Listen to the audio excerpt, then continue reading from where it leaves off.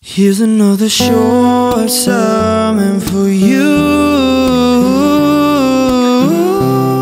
Yeah. It's not?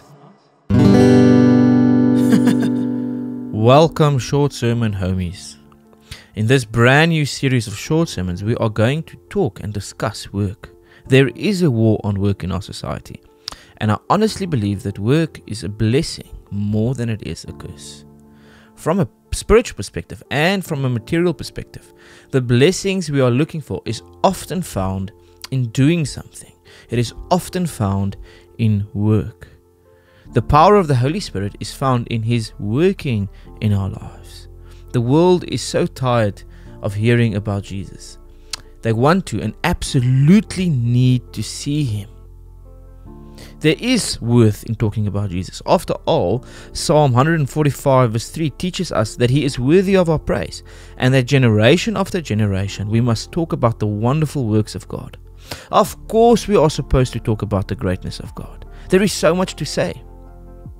However, once we start to live in the greatness of God, once we start to act out the greatness of God, our talking becomes honest. John 4 verse 24 reads that we must worship God in spirit and in truth. And in this sense, truth refers to reality. So we absolutely worship God in spirit. We sing about His greatness. We sing about His beauty. And our spirit connects in the deepest sense to His spirit. Deep cries out to deep.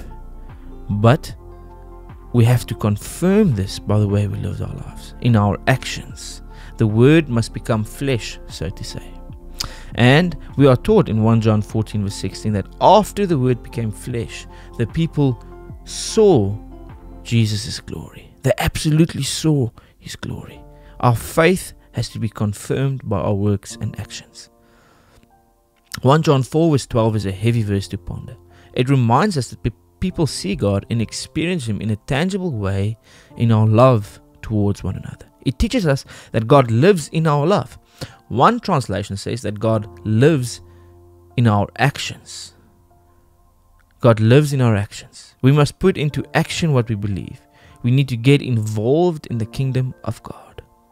1 Timothy 4 verse 4 to 15 warns us not to neglect our spiritual gifts, and that we must give our full attention to the work of the church.